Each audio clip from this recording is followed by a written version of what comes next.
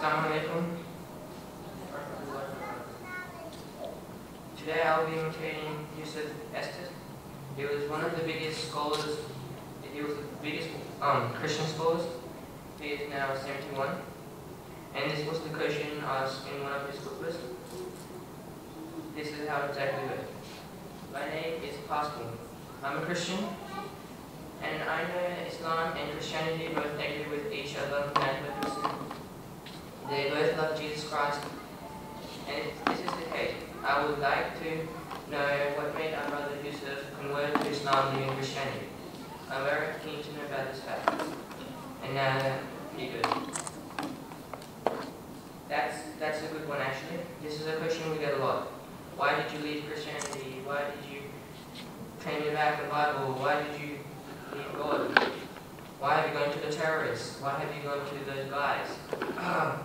I get this many times. Or a simple question like, why did you go to Islam? Or how did you go to Islam? That comes even from the Muslims. The reality of my particular case is I'm not telling you about a message. I'm telling you about myself. Firstly, I was not looking for a new religion. I was pretty much committed to Islam. Preaching Christianity, I love Jesus also a lot. When I got to Islam, I found out how to love him even more when I found out what to say when I say his name. Jesus al-Islam. Peace be upon him. I also didn't turn my back on the Bible. I spent the next 2.5 years sitting with the Bible in Greek, Hebrew, and English, and the Quran on the other side, only in English in the beginning. Later, learning Arabic and comparing, until finally one of the imams, spiritual leaders for Muslims, he came up to me and he said, Sheikh, you are spending all your time with the Bible and comparing, going over everything. Do you know if you spend this much time, you would be an alim? Studying the depths of Quran, you would be an alim? I said, I didn't think of that. But I spent a few more years just polishing off my work, so I could be sure. And I can tell you without any doubt that Quran is the only manuscript. But if you want the proof, just let me know. I will bring it to you by the stack. But if you don't want the proof, don't say it.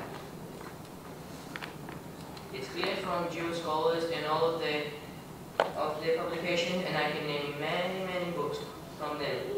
And now from the Christian scholars the same, stating unequivocally that they no longer have even a copy. And watch this. This is the latest one came out. Misquoting Jesus came out in the month of November. He said they do not even have a copy of anything original from the Bible. Bar Errol, and he is one of the biggest Christian scholars. He used to be a Moody in the Bible Institute of Chicago. And he used to speak just like me. Bible is the absolute word of God, there's no mistake, this and that, until you examine the real manuscript and learn about what it's really about. And then you go, someone's been lying.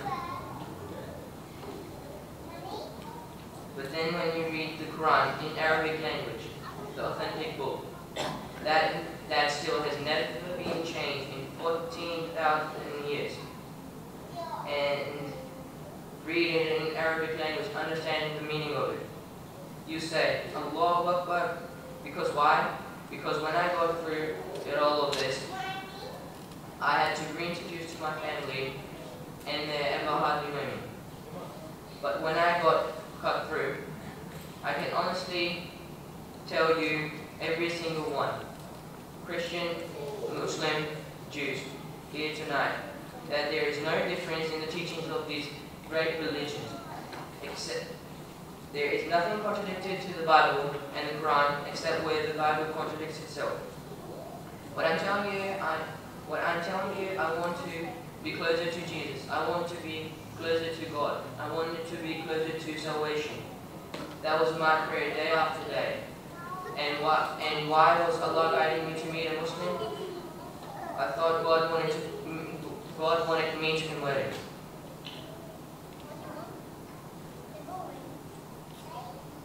And I want you to go to my website, Yusuf Estes, YOUSESTS.com,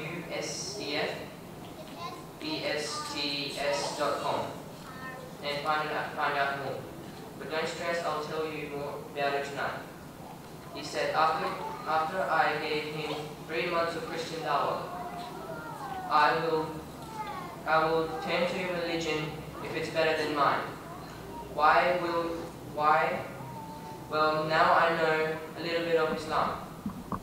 Christianity, you don't have to pray 5 times a day. You don't have to fast in the month of Ramadan. You don't have to pray to God. You don't have to go to Holy Land and do any pilgrimage.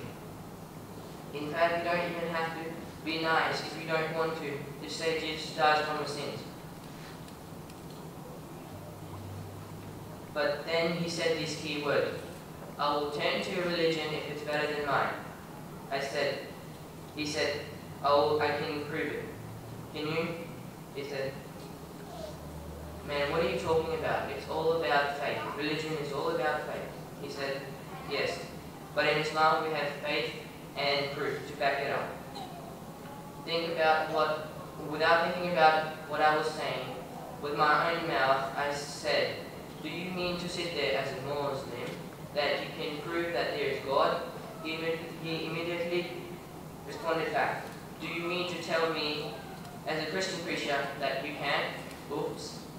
I highly advise anybody who really wants to know about the truth to stop worrying about television, newspaper, magazines, and statements from the weird people, regardless of what they're saying.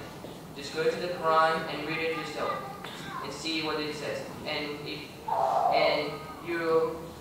then you rate then one who created you and ask him. And if you are a Christian, ask God that Jesus prayed to God to guide you to the right path. Assalamu alaikum.